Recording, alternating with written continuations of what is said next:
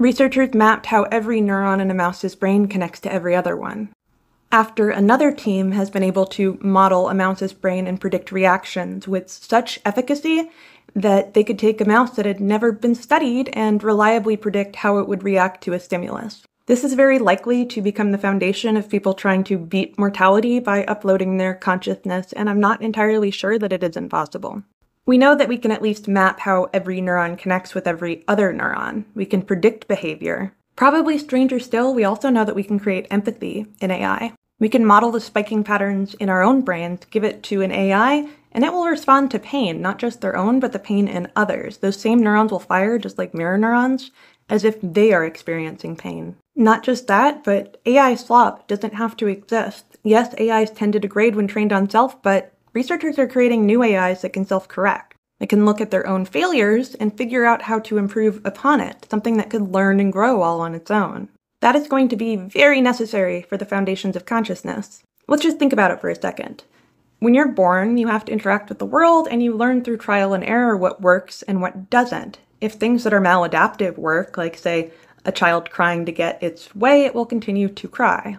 On a foundational level, think about learning to walk. You get up on your feet, you start walking, maybe you fall down, but you learn the motions that are effective, and you stop doing the ones that are ineffective. That is necessary for foundational learning in an AI if we are ever to create something that is conscious. The very real question that I have is, if you can model a behavior, if you can reliably predict how something is going to react to a certain stimuli, is it conscious? Does it matter if it's programmed or biological? Now, I argue for free will. I think there's something inherent and pragmatic about looking at the difference between what a mouse can choose and what a plant can choose. We do have wiring in our brains that have been laid out, not just from our genetics, but also our experiences that predict how we're going to behave around something. I think someone could argue either way that that is free will, but how do we define free will for something programmed? Sure, if it has a program so it has to behave in a certain way, continue the same task, maybe you could argue that it doesn't have any will of its own. But if it's capable of learning and growing from the decisions it makes, if there's some randomness, and our neurons do fire randomly, that's part of what allows our brains to act the way they do. We're not just stuck in a continual loop, and it can't be reliably predicted on every level, but it still can be predicted, and that's what's been seen with the mouse models.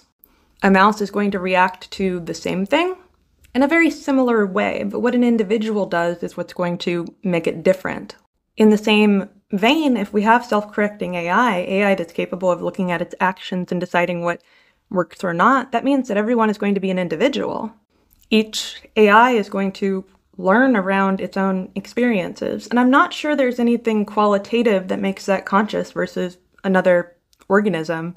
Now, of course, if humans have decided to map every neuron in their brain and create a mirror of their consciousness, that's an interesting question.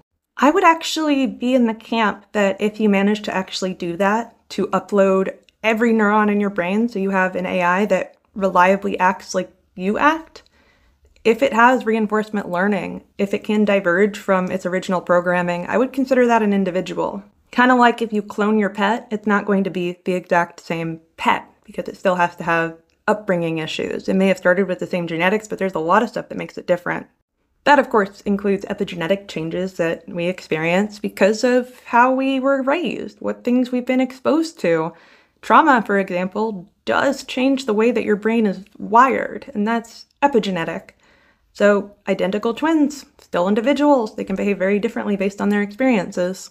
So, I guess if we were to be able to upload our consciousnesses, I think it would be more akin to cloning if we are to award robots rights. And a lot of people have argued that eventually robots will have to have rights, especially if we make them quite this complex.